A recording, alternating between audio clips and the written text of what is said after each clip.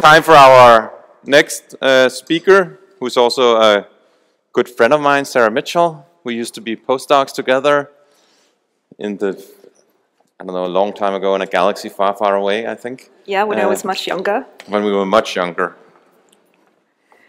and smarter. Well, I'm still smart, so.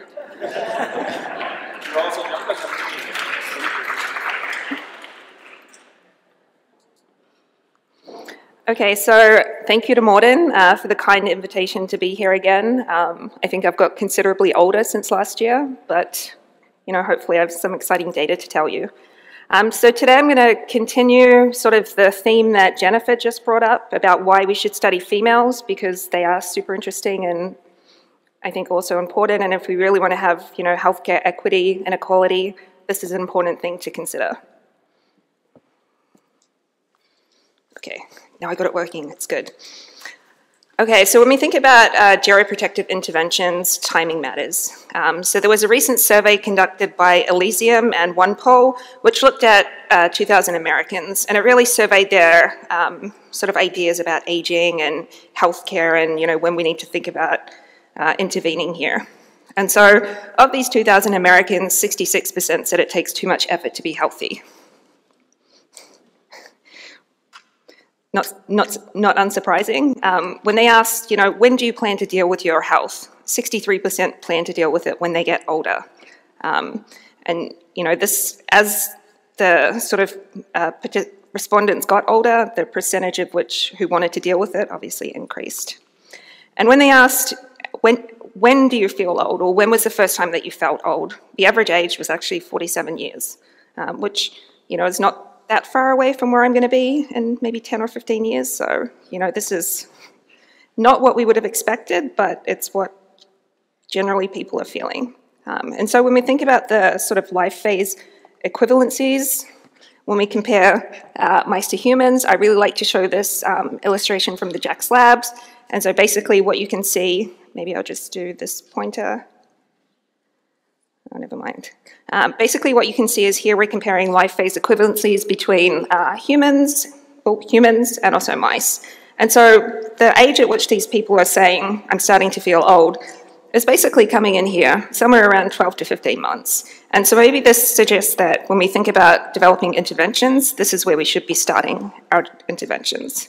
One thing I do want to point out, one caveat sort of about this data, which really I think goes to what Jennifer was talking about, is that, as a female, you don't start thinking about when you're getting old when you're 47 or older. It's really when you first take your first health class and they tell you all about, as you get older, you lose your eggs. And so, really when we think about these kinds of things, we need to be thinking about gender equality. And so here is some data from the interventions testing program in the US. And for those of you not familiar with this program, basically what it is a testing program where you can submit compounds. So anyone can propose a compound to be tested in male and female mice. They start them at different time points, depending on the intervention. And so this is sort of a compilation over the past of the compounds tested over the past 20 years. And so what you can see is that if we think about this age in mouse years, when humans are starting to feel old, it's shown here by this dashed line. But what you can see with most of our interventions is that they're really tested in young animals. There's a few which are tested at that age or a little bit older, but generally we tend to test in young animals. And so of the ones that have been submitted to the ITP, the asterisks down the bottom, hopefully you can see them, these show the ones that have had significant effects on lifespan, with the blue having a positive effect in males, the red having a positive effect in females. And so what you can see is that, there's not that many, and some that have effects in males versus females. And so this graph here is actually a really nice compilation of all of the control data from the ITP. And so what you can notice from this graph is that, it's, as I said, a compilation of all the males and the females across all the different cohorts of the drugs that have been tested. And what you can notice is that the shape of the curve for the males and females is actually quite different. And this is not something we generally tend to consider. We normally think about, mean and maximal lifespan, but not so much about the shape of the curve and how this changes with our interventions. And so we can plot all of the interventions that have been tested in the ITP on a graph like this, comparing male median survival difference versus female difference. And what you can see is that we have a population of drugs down here, which don't have any positive or negative effects on lifespan. But then what we can see is that we have some drugs which work in females, some drugs which work in males, and then also some drugs which work in both males and females, which is the top here. And so if we really zoom in on two of these interventions, which are rapamycin and then a combination drug of metformin plus rapamycin, what we can see is that there's really interesting differences between the survival curves of these animals. So what we can see with the males is a positive effect of either rapamycin or the combination of metformin and rapamycin on median lifespan. We also see a similar effect in the females. But what's really interesting about this data is that when you compare sort of this early on in the study, we see two different patterns between males and females. So males often have this sort of early intervention mortality, which is not there in the females. And so I think this really tells us that the effects of geroprotective interventions are different across the sexes, and it really highlights the need and the importance of studying both males and females. And so this brings us to the question, and sort of some of the work that I'm now doing is, how can we better understand sex differences using a translationally relevant study design? And so here are some old mice. They're super cute. And so the sort of study design that we've really developed in the lab has been sort of a combination of 10 years of experience as a postdoc in Rafa's lab and then as a scientist in Jay Mitchell's lab at Harvard. And so what we've developed is this really deep phenotyping study design. And so here what we do is we take old mice, here our age of onset is about 21 months, and we do repeated longitudinal phenotyping across the lifespan. So we measure a bunch of different health span outcomes as shown here, and then we also build in cross-sectional sacrifices. And this is really nice because it allows us to link our physiological data to our omics data. And in this study, with the examples that I'll show you, we did a combination of both dietary interventions as well as sort of a novel weight loss drug intervention. And the beauty of this kind of study design, which I think is really exciting, is that when we start with a large number of mice, so in this study we had about 500, and we do this repeated longitudinal phenotyping of these animals, when you're getting up to 8 or more time points with over 31 different outcomes, before we even get into the omics data, we're looking at more than 100,000 physiological data points. And so this, I think, is a really strong data set, which will allow us to discover maybe some novel things about aging and how our interventions impact aging in male and female mice. And so I'm just going to walk you through the lifespan curves for the animals before we get on to something maybe a little bit more exciting. And what I'm showing you here is just 15% calorie restriction. So we take mice, they're 21 months of age, and we give them a sort of mild calorie restriction. And so this is different to the typical 40% calorie restriction, which is normally used in studies. But we thought, let's give it a try and see what happens. And so what you can see is the males over here and then the females on the right. And what you see is a differential pattern of lifespan extension. And so similar to what I showed you in the previous curves, in males, for some reason, we have this population of non-responder animals who, when you start them on an intervention, they just don't like it, they say, I'm not going to do this, and then they die. What's interesting is that we don't see this in the females. Why this happens, we're not sure. This is something we're really interested in, and it's something we're sort of following up on. And so again, you see sort of differential patterns in the lifespan curve, with a common shared effect of increase in median lifespan between males and females. When we look at our methionine-restricted animals, so these are animals which have a diet restricted in methionine, completely devoid of cysteine. And the great thing about this sort of diet, as I think was talked about yesterday, was that these animals can eat ad libitum. So it's really a sulfur amino acid restriction. And what we see, again, consistent with our CR animals and our male mice, is this early life mortality, or early intervention mortality rather, because these animals are started at 21 months of age. And so we see this in the males, but not in the females. And actually, when we look at the differential patterns between the males and females, what we can see is that these females, at least, it's starting to suggest that they're having a squaring of the curve. So normally this is associated with health span health span benefits. And what we see that's different between the males and females is that the males tend to have this sort of late life kick in with a super long-lived animal. And then when we looked at how our lifespan was different with our drug, what we saw for the first time was that we don't have this early intervention mortality in our male mice. We see beneficial effects on median lifespan in both males and females. But what's really nice and which is really cool about this drug is that we see this really nice squaring of the curve. So that's sort of this pattern indicating an improved health span. So I've shown you that late life interventions can extend lifespan, but what about health span, the thing that we're potentially most interested in? And so one of the metrics, health span metrics that we're using in the lab is this mouse clinical frailty index. And so you've heard about this today, you've heard about it yesterday. It's a really nice index developed by Susan Howlett in Canada in 2014. And what it's based upon is a sort of reverse translation from a human frailty index. So they took the human frailty index and reverse translated it into mice. And so we have a deficit accumulation scale across a number of sort of health domains in the animal. And what it really does is sort of give a nice, overview of whole organism aging in a relatively non-invasive and easy to do score.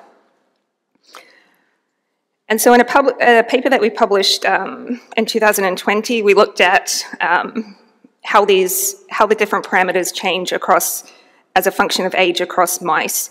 And what we can see across some of the categories shown here, such as menace reflex, tremor, gait, tail stiffening, etc., is that these parameters don't change in the same fashion, they don't change in a linear fashion. And so I think this is quite interesting because, again, in humans, aging is also things don't change in a linear fashion.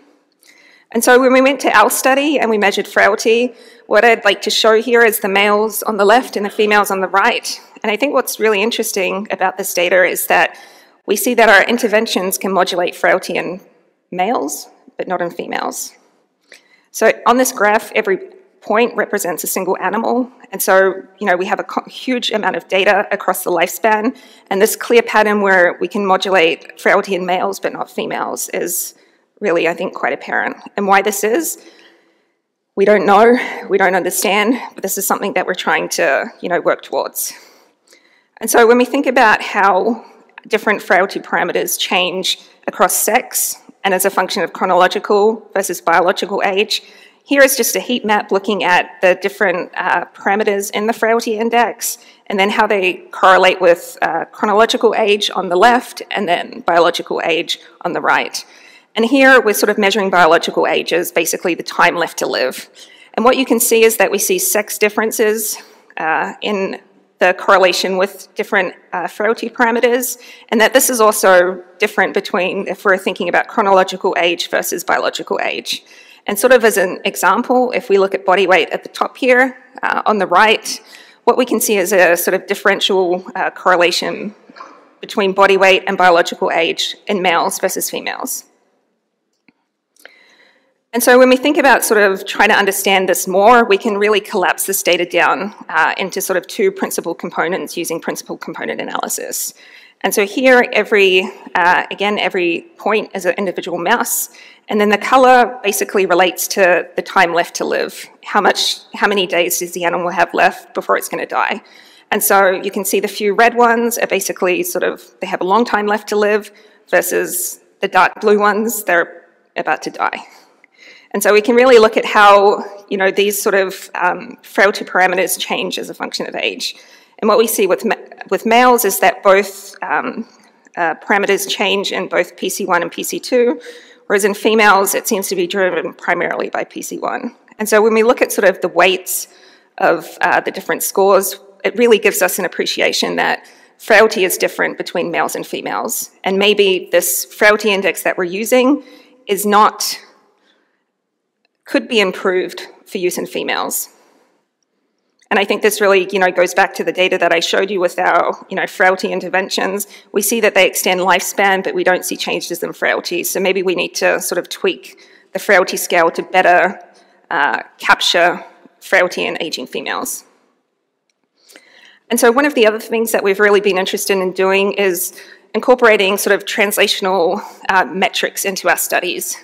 And so to do this, one of the things we've been interested in is actually hematology. And so this is similar to when you go to the doctor, you get a complete blood cell count. It's really a poor man's fax, to put it nicely. And so we have this great machine. It's called a HemoVet machine. The fantastic thing about this is that you can get all of these hematology parameters in your mice in repeated sampling, and you only need 27 microliters of blood. So it really is a valuable resource for getting a lot of data about the immune system and the blood composition in a relatively easy and non-invasive measure. And so here I'm just showing you an example of some data from our study, looking at our different interventions, males and females again. And again, every data point is an individual mouse, and we're doing repeated sampling of these animals. And so what you can see with the neutrophils, which I think is consistent with human studies, is you see an increase over age. And what you can see with our interventions is that they, mitigate this age-related increase. And what's really cool about this hematology data, which is, I think, different to our frailty data, is that even though the females have lower levels of the numbers of cells, what our interventions do to these numbers is consistent across males and females. And so this suggests to us that incorporating this kind of hematology data into our studies may be an objective measure of frailty, or maybe a more objective measure of how how our interventions are changing aging. And so we can also look at the associations between frailty index and hematology. And so again, what's really nice is that when we look at how these two measures interact together, we can see that basically they're changing in the same direction in both males and females. And so this really suggests to us that by incorporating both frailty and hematology together, this may be a really objective way to sort of capture the frailty syndrome in aging females. And again, when we look at sort of how different components are changing as a function of sex, we see that, there's nice overlap between our parameters. Oops. And so, really beyond just looking at absolute scores and associations with outcomes, what we're really interested in doing is using this frailty data and hematology data to predict different physiological outcomes in our studies. And so as an example of how we've done this in a couple of published papers, this was published in 2020 through a collaboration with Alice Kane and David Sinclair's lab at Harvard. And here we used frailty and machine learning approaches to develop age and life expectancy clocks. And then more recently, with our collaborators at the Harvard School of Public Health, we're able to use both frailty and gut microbiota to develop these models to predict healthy aging in male mice. But beyond this, one thing we've done recently is to look at how we can use frailty and hematology to predict tumor burden in aging animals. And so this here is just a sort of representative graph where basically we used a random forest classifier, and what we did is we took this classifier and into the model we put baseline and 3-month frailty and hematology data. And then we asked the model, using these data, can you predict which mouse is going to have a liver tumor or a spleen tumor at death? And what we found in sort of a first pass with this model was that with about 70% accuracy, using only baseline and 3-month follow-up data, hematology and frailty, we could relatively reliably predict which mouse is going to have a liver or spleen tumor. And so we're now looking to sort of improve the accuracy of this model by incorporating in geropathology scoring of our tissues. And so just as sort of a summary and outlook, what I've showed you is that late life interventions can extend lifespan, but what's really interesting is that they're non-responder animals. And we really need to consider both males and females when we're testing these geroprotective interventions. What's really cool is that aging trajectories of males and females are very different. So again, we really need to study both sexes. And then I think the value of these kinds of studies is that we can use high-dimensional data to non-invasively model healthy aging beyond just lifespan. And so this is sort of where we're going next. And so I just want to finish, because I'm almost over time, sorry, Morten, with my acknowledgement slide. So I'd really like to acknowledge our late mentor, Jane Mitchell, at ETH Zurich, and we're in part of the Healthy Aging group. I'd also like to give a shout out to Mike MacArthur, who really has stepped up to, help me lead the group and take care of the students, after Jay's passing. And as a plug to our students, Charlotte is here in the audience. She also has a poster, so if you want to learn more about methionine restriction and how you can just take this diet instead of exercising, you should go and visit her poster. Uslam also has another poster looking at late life interventions in C. elegans and mice. So thank you, and well, thank you so much, Sarah. That was really great. We have a question here from Marco. And thank you very much for a very nice talk. So I have a question. You have seen so many animals in these interventions. Do you think there are some preferential tissues that might respond differently to the interventions, and they are maybe more sexually dimorphic in how they respond? Yeah, I definitely think that, different interventions can target different tissues differentially. Have we looked at this? No. Are we interested to do this? Yes. Everything sort of comes down to money and time. So I think the, important thing about geroprotective interventions is that they may have different mechanisms, so what applies to one might not apply to others. And I think this is a challenge when we think about this kind of stuff, yeah. Question from Rafa. I was wondering, are the factors of mortality? Can you take the microphone I missed closer? half of that, sorry, Rafa. Yeah, it's great. So have you checked the intervention that you've done,